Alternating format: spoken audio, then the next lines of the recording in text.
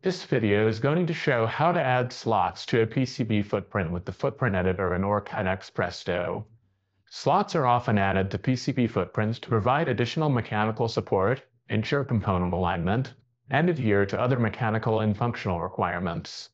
The footprint editor makes it easy to add slots directly in the PCB canvas to quickly modify the board. Start by opening the provided drawing in OrCAD Presto. To quickly add a pad, right-click Add Pin using Search in the toolbar and select Add Pad Wizard. The Create Pin widget opens. This widget allows you to create custom surface or through-hole pad stacks. For a slot, select Through-hole for the type to create a through-hole pad stack. Select Oval Slot for the shape and disable the Plated option to create a non-plated hole. For this example, the footprint we are trying to create slots for has round mounting holes with a diameter of 125 mils. The mechanical mounts are slightly flattened, so this example will create slots of the same height but approximately half the width. Enter 65 for the slot width and 125 for the slot height. Enter a name for the pad stack, in this case, the part number _ slot. We are now ready to add the pin to the footprint. Click Save Add Pin to add the pin to the footprint. The Pin Placement widget opens, showing the pad stack name and options for the type of pin. Here you can configure whether to add a numbered electrical pin or unnumbered mechanical pin, the type of array of placing multiple pins, and the spacing in pin count.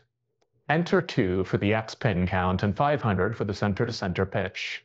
Normally, according to the datasheet, these holes are 450 mils apart. However, since this example uses half-size slots, the centers are in different positions, approximately 500 mils apart.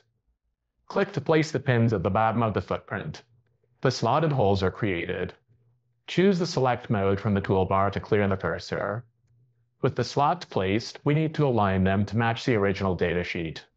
The first circular hole must be 50 mils to the left and 250 mils below the leftmost electrical pin. Select the leftmost electrical pin to view its position. The Properties panel shows the pin to be placed in a fixed location. Select the slot to the left. Since the circular hole needs to be 50 mils to the left, this slot must be 50 mils plus half its width, or 80 mils to the left. In the Properties panel, under Location, enter 70 for the X location and 150 for the Y location. The slot is adjusted to the proper position. Select the slot on the right. Set the X location to 580 and the Y location to 150. The other slot is adjusted as well. Let's use the 3D view to verify the footprint. Select Visibility on the left side of the window to open the Visibility panel. If this button is not present, select View, Panels, Visibility from the menu. Select the Display mode and choose 3D for the mode to enter the 3D view. Both non-plated slots are now shown on the footprint. The footprint is saved in the working directory under the name we gave it and can be reused in any design. Quickly add slots to PCB footprints to adhere to the functional and mechanical requirements of your components and PCB designs with OrCAD Presto.